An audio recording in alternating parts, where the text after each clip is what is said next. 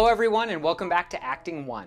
What we are going to cover this week is we are going to continue our use of imagination. So what I want you to do in this first activity is we are going to play a game called Statues. Now what you're going to do is you're going to walk around your room. Wherever you are, you're going to walk around. So make sure no one's around because things are about to get a little weird. So I want you to walk around your room and then I'm going to yell out a person, an object, a noun essentially, and what I want you to do is freeze as a statue of whatever that thing is.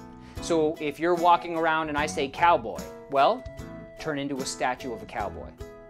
Now part of the assignment that I want you to do, because part of this is about you pushing through all of your inhibitions. So if you're playing it safe, if I say cowboy and you go, are you really trying? Are you really going all out?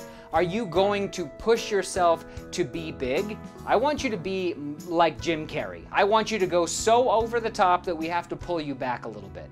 And most of the time, we're not gonna have to pull you back because you're so busy trying to look cool that nothing looks more uncool than trying to be cool. So what I need you to do is be silly. I need you to be bold. I need you to be fearless and daring. That's where you need to be. So begin by walking around the room. Good. The first thing that I want you to do is freeze as a T-Rex. All right, keep going. Now I want you to ask yourself, did you freeze as a T-Rex and really give your all, or could you go a little bit bigger? Or could you go a lot bigger? Keep moving.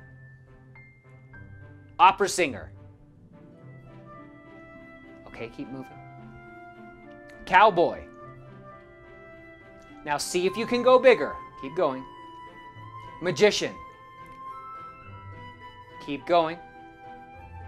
Doctor. Keep going. Supervillain.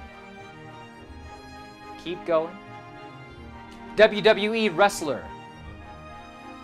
Keep going. Rock star. Keep going. Ice cream cone. All right, so shake it off. Now what we're going to do is we're going to take that same principle, but now we're going to use our active imagination and we're going to move throughout the space. So the first thing that I want you to do is imagine that you have bare feet and you are standing on freshly cut grass. Now kind of wiggle your toes and feel the grass underneath your feet. Now begin walking throughout the space and walk as though you are walking in grass. Use your imagination to really feel it. Good. Now as you walk, the grass turns into dirt. How does that change the way you walk? Feel the dirt underneath your feet. Keep going. And now the dirt becomes rocks. Some of them are smooth, some of them poke into your feet. But walk around. Again, you have bare feet, so you have to feel each rock. Now keep walking. And now, what I want you to do is that those rocks have now become water. So walk through the water. The water is about at your ankle height. So keep walking, splash. All right. Now the water dries up and becomes mud. So it's thick, gooey mud. Walk through it. Okay, good. Now the floor has become broken glass. Now walk through the space as though you're stepping on broken glass. But you have to get across the space. You don't get to just stand there. How do you walk across the space? Okay, good.